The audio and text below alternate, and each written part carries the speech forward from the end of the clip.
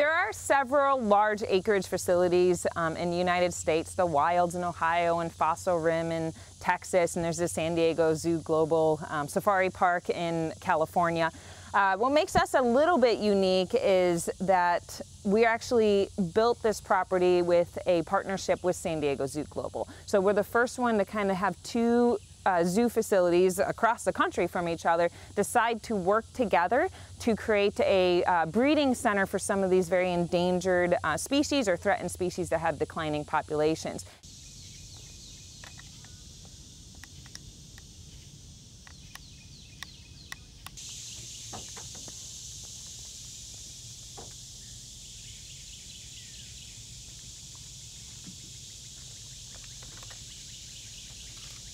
And that way, if something does happen to these declining populations in wild, we have these animals still preserved for future generations to see.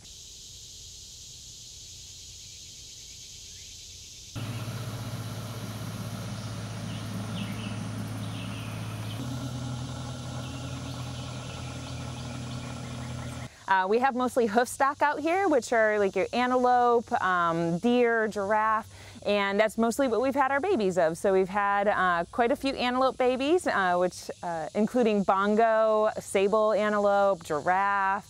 We've had some eland babies.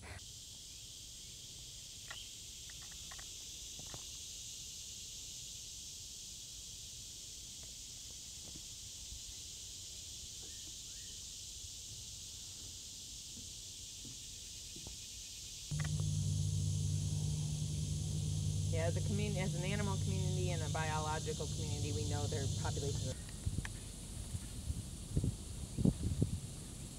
It's like I'm posing. Their eyes are just amazing. Unfortunately, you know, because everyone just thought they were doing so good for so long, we didn't think a lot about the conservation of giraffe in Africa. Now that we're really looking at those populations, we have to put a bigger push towards conservation, and we need to put a bigger push towards some of these assurance populations that we have in zoos.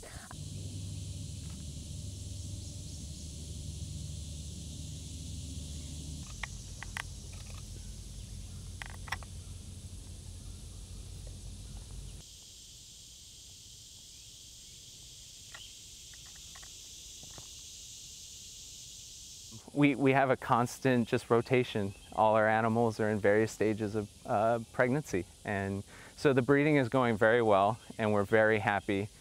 We think it's a lot to do with the naturalistic environment. They get to walk around, do what they want to do, and breed.